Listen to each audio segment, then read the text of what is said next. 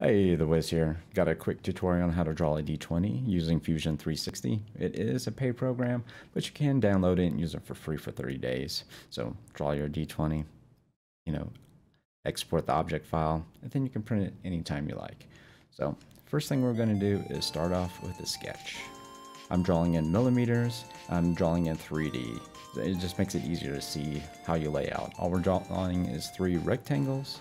So on the first plane, I'll pick on the x-axis here, and I want to create a rectangle, a center point rectangle, and I'm going to 100 millimeters by 161.8.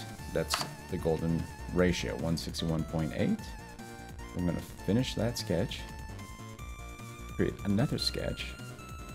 I'm going to pick on a plane here, create another rectangle, center point. And I want this one to be 100 millimeters by 161.8. I'll finish that sketch. Create one more sketch. We're going to pick on the plane we haven't picked yet. Create another rectangle, center point rectangle. Now this one's going to be 161.8 by 100.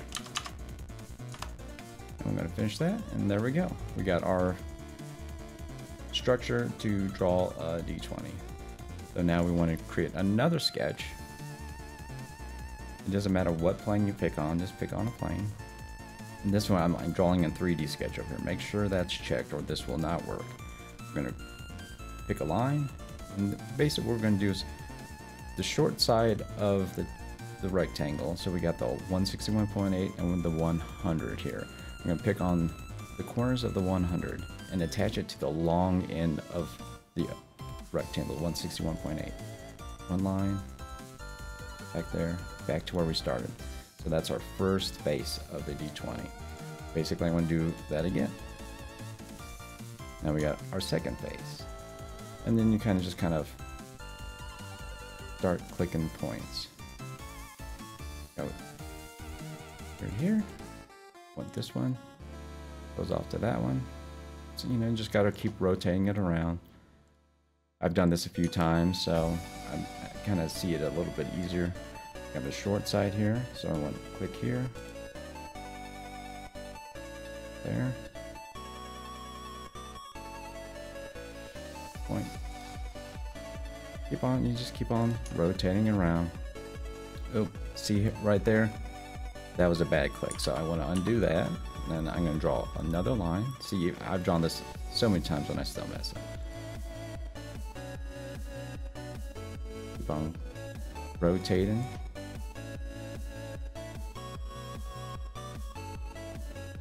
This is like the most challenging part of it, just connecting the lines together. But once you've done it a few times, you start to see it. It's, the faces of the D20.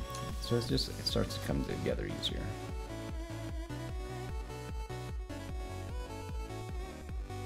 Out a little bit so you see it a bit better. Keep on rotating. Pretty soon. We'll finish up all the faces. Couple more. You just got to keep on rotating it. Oh, there we go. I think that's it. I'll just zoom out a little bit, rotate around. Okay, that looks good. We'll finish this sketch. And just to make sure I come in the sketches, we'll turn off those first 3 rectangles we drew. So now it looks, see, it's all blue. I don't see any gaps in it. Okay. Now what we want to do is come up to surface and we want to create a patch. Click patch.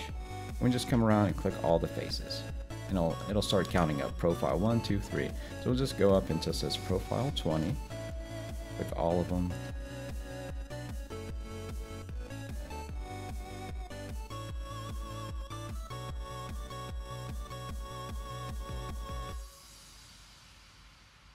Last 2, 19, 20. All right. Click OK. And there we go. Now we got all our faces. It's not a solid yet. It's just like a bunch of flat patches. So now what we're going to do is select all of it and come up here to stitch. See, I've got some red areas, so basically just rotate around and click on those faces where the red's at. And eventually they'll turn green. Keep on clicking, okay.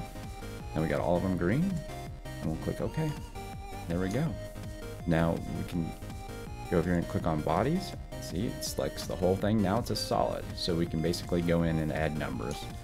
So on the next video, we'll go in here and we'll add numbers. And if you'd like to see like the rest of the like how to make an actual set of polyhedral dice, I can make a whole tutorial on how to draw it in Fusion 360. Just let me know. But on the next video, I'm going to add numbers. We're going to do, like I said, we're doing a spin down, so we're not doing the traditional, like 20 would be on this side and 1 would be on the other side, so it's going to go 20, 19, 18, 17, so it makes it easy to count down or count up life points in Magic. Like and subscribe if you'd like to see more videos.